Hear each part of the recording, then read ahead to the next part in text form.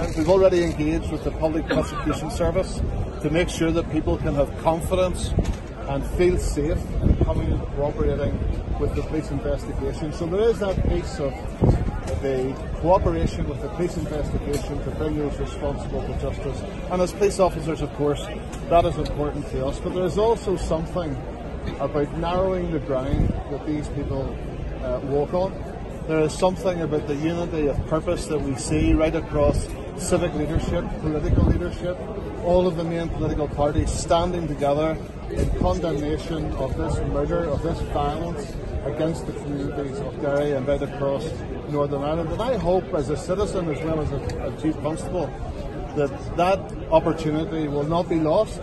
And we just heard Father McGill in his reflections piece in the funeral service talking about the responsibility on our political leaders to step up and to take advantage of these tragic circumstances where the life of Lyra at 29 years was so horribly cut short. So I hope our political leaders will do just that. I hope that people will continue to stand with the police, to cooperate with the police.